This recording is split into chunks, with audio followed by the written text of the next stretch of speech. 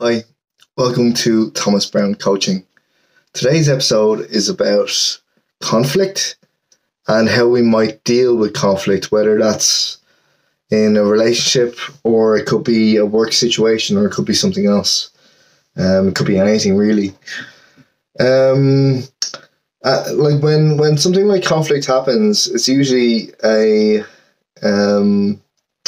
some words that are thrown about from another person or from ourselves, or something that we can't really deal with, or something that we can't really get our head around. If someone wants us to do things a certain way, and we just don't want to do it, or it's against our ethos, or whatever it may be.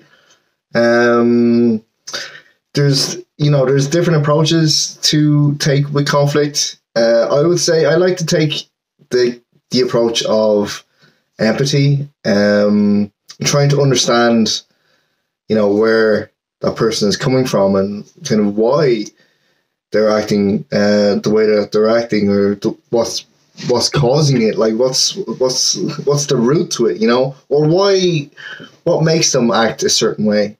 Like where does that come from? We're all kind of brought up in, I suppose, in different ways, and we've all experienced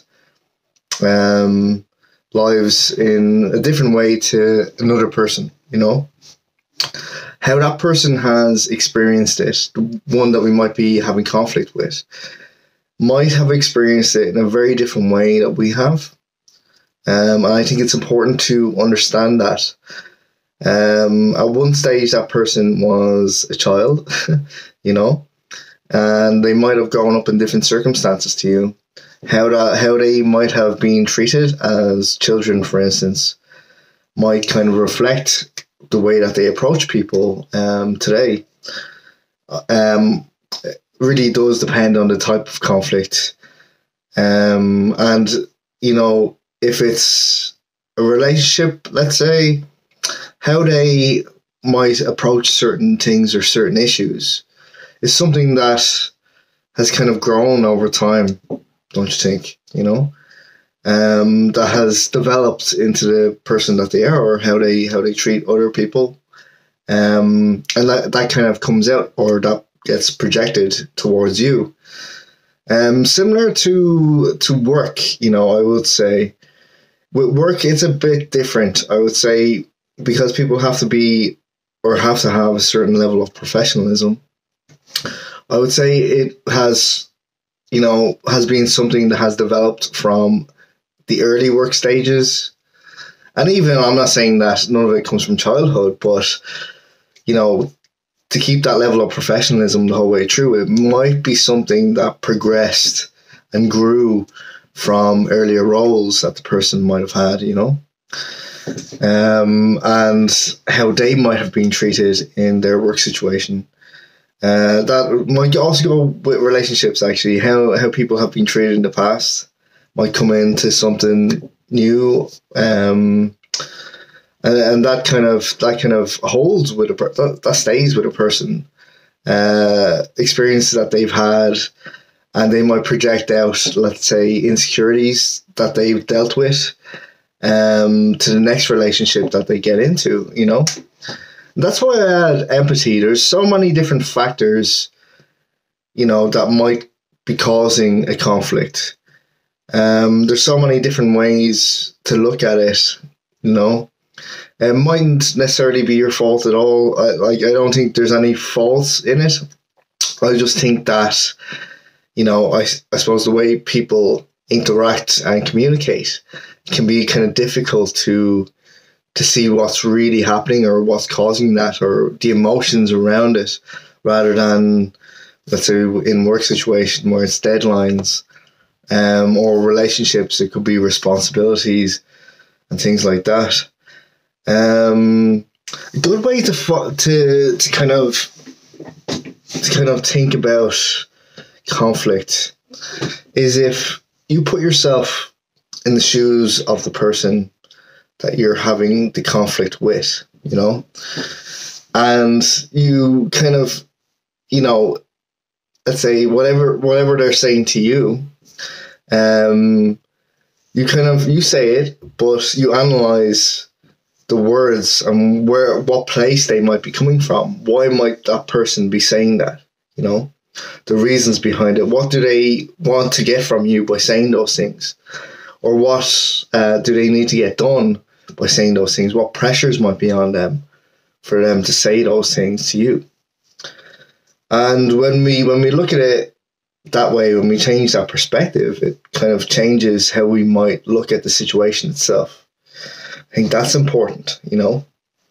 And then, you know, going back into yourself, how you might see it differently, seeing it from their perspective.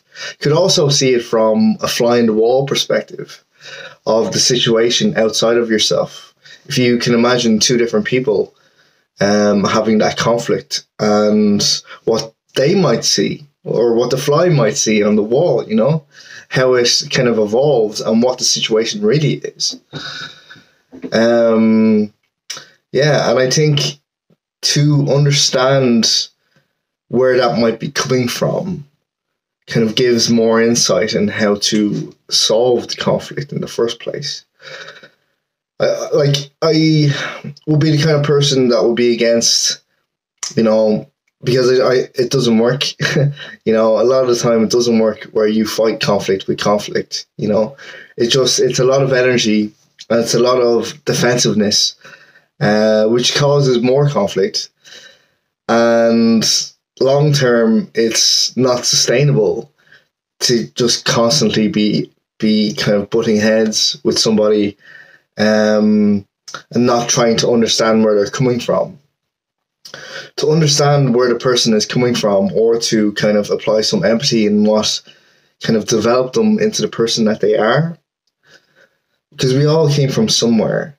And just because our experiences or your experience is a certain way, you know, from let's say childhood, what you've grown into, it doesn't mean that everybody else's experiences were the same, you know. So for someone to see it, and likewise for someone to see it from your point of view, they kind of have to go into your shoes. But since it's just me and you, whoever you are, to see it from another person's point of view is very, very important, I think, for, you know, to understand where it comes from, and then to kind of make the decision on what you're going to do next and how you're going to approach it. Approaching any situation with kindness, with understanding, definitely can de-escalate the situation a lot more. To see it from another person's point of view, to communicate that, to let them know that you've thought about it from their point of view, and to like still be able to convey your concerns, but in a more like understanding way, where they feel understood. I suppose that's a very important part, where they feel understood, and that's a good way to kind of de-escalate a situation. And communication is very important, you know. And we can sometimes get confused that these people that we might be dealing with, especially in work, where they're just these stone cold people, but actually they have lives behind it. They have a story just like you have a story, and they came from somewhere, and we don't actually know what they might be experiencing outside of work that might be causing that as well. So it's important to be mindful of these things, that we don't always have all the information at hand about what someone is going through and whatnot. And empathy is a big thing. If we can be more empathetic of what people might be going through, what they have been through, and what has them acting a certain way that we dislike, it is important in, you know, how we deal with things, how we deal with conflict. So that's me for today. As usual, please like, share, and subscribe. If you want to leave a comment about anything that you'd like me to discuss, please feel free. Also, my website is thomasbrown.com if you want to check it out. That'd be great. And until the next video, I hope you have an amazing day, an amazing weekend. Take care. Bye-bye.